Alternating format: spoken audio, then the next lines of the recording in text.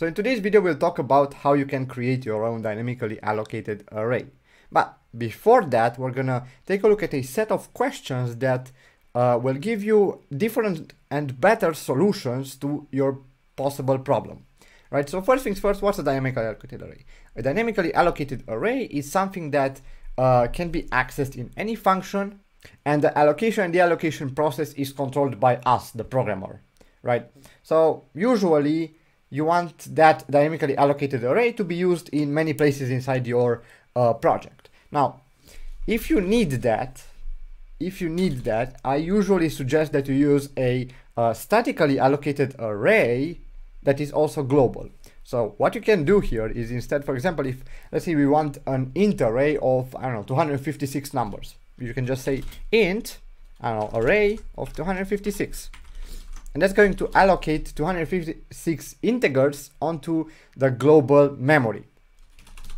And we can of course use this. So we can say array of, I don't know, 10 equals 17 and then printf the result. So %d\n array of 10. And there you go. The cool thing about global arrays is that they are automatically instantiated or initialized with the value 0. So you don't have to memset it anywhere inside the project, right? Nor inside the main function, nor inside your constructor-ish function.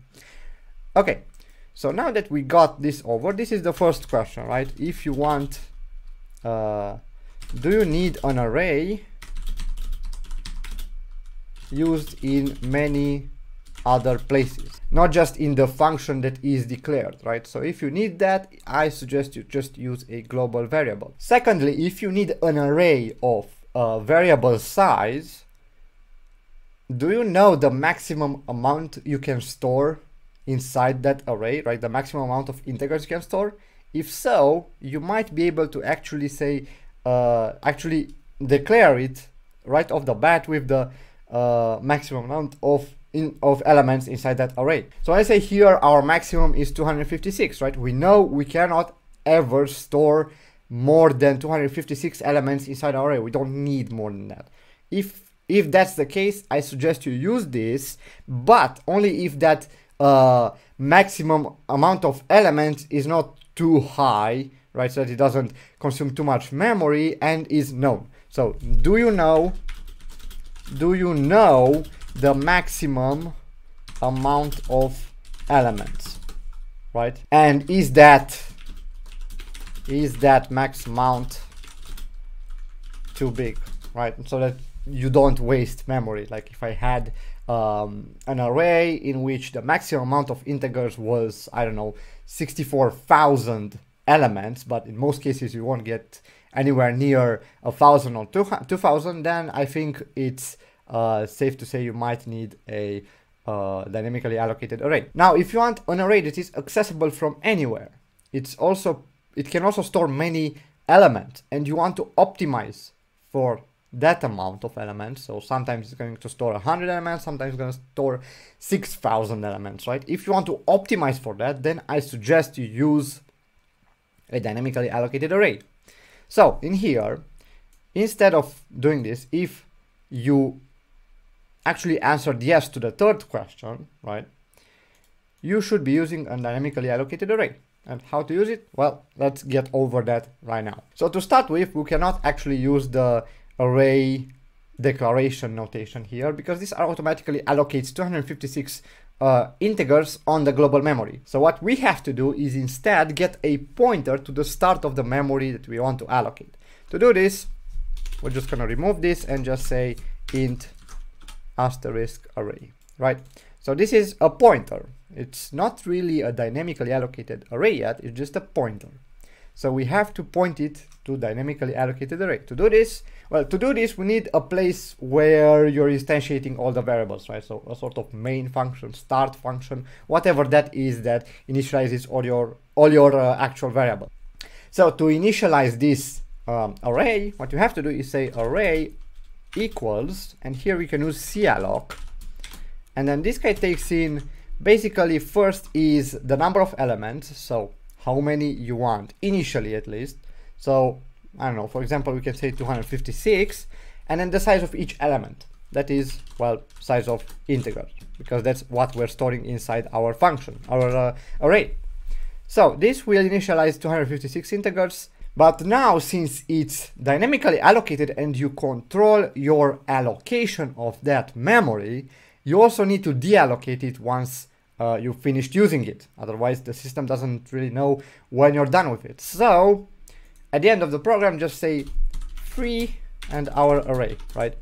Before we didn't have to because it was global memory, and global memory is still in a sort of way static to the program. So it's going to be automatically deallocated at the end of the program. In this case, it's not. So you have to free this memory. And from that point, you can actually use the array as a simple array. You can see here array of 10 equals 17 and then just print it on the screen. So if I run this, it's going to work because, well, this now behaves like an array. Now, one thing that I suggest you do, instead of just using an array, you also have to store the size of that array somewhere, because if you want to reallocate it, if you want to change its size, you kind of have to store it somewhere. It doesn't store it on its own. You cannot really get size of that array in C. So what you have to do is say, for example, size T, I don't know, array size, let's say, and that should be some number, right? Like 256, for example, as a baseline. And then you can actually use it here in calloc, right? This is not dynamically allocated. It's allocated on the global memory. You don't have to really deallocate it. It's automatically deallocated by the program. So when we run this, this is going to be exactly the same, right? We have 17 and that's fine and dandy. But one more thing, we said in the beginning that this array is of variable size. So at one point we're gonna have to change its size. So how do we do that? How do we actually, for example, double the amount of the elements inside our array? Well, that's fairly simple to do.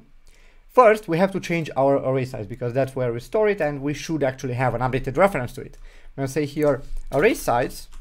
So we want to double it, whatever that is. So times equals to, that's going to just double our array size.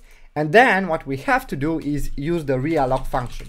And realloc, what takes as parameters is first the pointer to the dynamically allocated whatever memory, so array in this case, and then the second parameter is the new size of that array. So the new size is, well, our array size, but it's in bytes, so we have to multiply that by the amount of bytes inside our integer, right? So this usually is 4 bytes, but we never know. But just calling realloc, it's not enough because, well, this guy also reallocates memory, right? So it may move it because, well, it might not have enough space to just expand it. You will have to move it somewhere else where there's enough space there. So that means that you actually have to change the value of the array. That's where the return value of the realloc comes in. So you have to actually reassign the previous pointer. So I'm going to say array equals realloc, and that's going to return the new location in memory for the dynamically allocated memory. It might be the same, but it might not, right? So you should actually use it like this. All right, and now if we try to use it, right, we still get 17, and even if we actually printf after reallocation, it's going to work the same way because the memory is being copied over. Now, one more thing before you go, this is basically it in terms of allocating dynamically allocated arrays and, well, changing their size and also freeing that memory. But you should also check for nulls. If you ever get a null value here, for example, calloc can return a null value, right? A null pointer. And when that happens, well, your program is gonna crash, and that's not that great, right? So I think you should actually just check if array equals null and just printf an error. For example, let me do fprintf to the standard error and just say array not allocated, for example, and just return here 1, for example, as an error code. And do the same thing when reallocating, because also realloc can return a null because you might not have physically, you might not have enough space, or the memory might be actually fragmented. So even though you have like gigabytes upon gigabytes of RAM, your memory might be used like, for example, half a gigabyte here, then 256 megs here, and so on, and you want a full gigabyte, and nowhere is there a full chunk of 1 gigabyte available for the memory allocator. So then the allocation functions such as calloc and realloc actually return null, right? So you should actually check for null here, and I'm going to do array not reallocated. One last thing I forgot to explain is that I used calloc here instead of malloc because calloc, aside from having you to actually pass in both the number of elements and its size, it automatically sets all that memory to 0. So if you, usually with arrays you want that, but if you don't want that, use malloc, and that's also fine. It's going to be a bit faster. So that's about it with dynamically allocated arrays, right? Think about these questions, the use cases, if you really need it. And if you do use it as such, check for null. It's important to check for null. Do use calloc if possible, and reallocate properly your array. Thank you guys so much for watching. If you've got any questions, leave them down in the comments below or on our Discord server. And well, see you guys next time. Take care. Bye.